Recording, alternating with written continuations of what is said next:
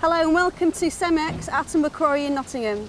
We're here today to look at the electric winch improvements to aid the safe operations of tugs and barges.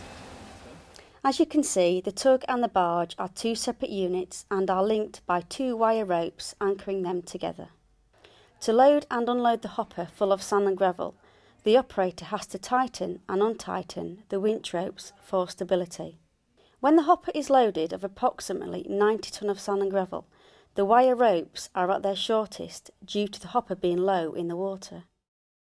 Whilst being unloaded, the wire ropes have to be lengthened as the hopper gains buoyancy and raises out of the water as the material is extracted.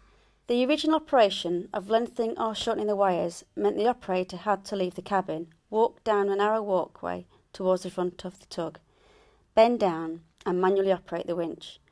We identified there was a few risks with this, such as manually handling of the winch, falling from heights into the water and slip trips and falls. Following this, between the tug operators, management and a local contractor, we brainstormed an electrical winch which can be operated inside the cab and operated remotely.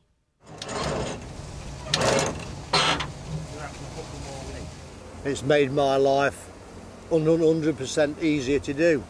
To operate a tug now is, to me, is 100% better than it's ever been before. You know, solely for not us having to go out, manual handling, crouching down, putting ourselves in danger, walking backwards and forwards down a narrow walkway.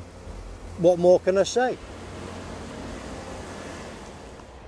As you've just heard from Alan, it has made his job a lot safer, and we've been so pleased with the results, we've implemented the system on our other two tugs.